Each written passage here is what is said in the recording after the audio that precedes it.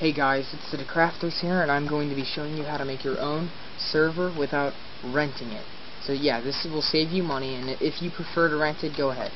This version is going to be all about Bukkit servers, just because regular servers are just as easy.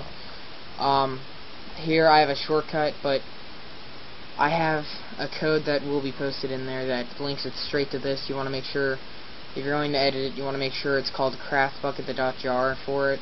See, there's the .jar. So if I was just started in here, it would start the server up. Give it a minute. I have like 42 plugins, so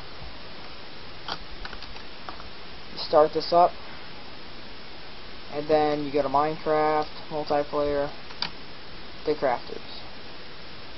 You can see my spawn, everything loads. Takes a good second for it all to load really quick, just because I just started it. Now this is going off my own IP, so I don't know, and I'll put my IP in there too if you guys want to join. This is just the spawn, so yay for that, right? Okay, you exit out of that. Stop.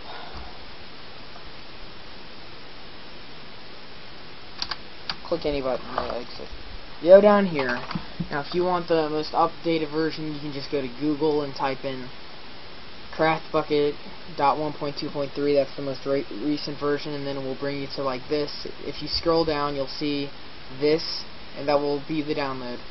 I'll put the link in the description so you can you can just go to it, unless it's more updated by then, so can't really help you there. Now, this other program that I use to make it to where it's your computer, they can get on through Planet Minecraft, it's as easy as that. I have no IP. Now, no IP is just it's telling your computer, hey, you're allowed to do this, and this connects it directly to their website. It's free. It's amazing, you know. You can exit out of it, you can refresh it, it will be up right just like that. The website is noip.com, and you make an account, and once you log in or make an account, it will bring you straight to a page like this. Now you don't need to worry about any of this unless you want to make a website and have your own domain, or if you want to refer to a friend saying, hey, this is cool, I saw this on YouTube. Yeah, what you need is add a host. Now I already have one, so I won't make one, but this is kind of just how to do it. You want to go for the free domains, so you can choose from any of these. I use Zapatode, just my friends use it, whatever. So if you want to make a server, poop on me, right? You can do that. The IP address will automatically go in there. You don't need to worry about any of this.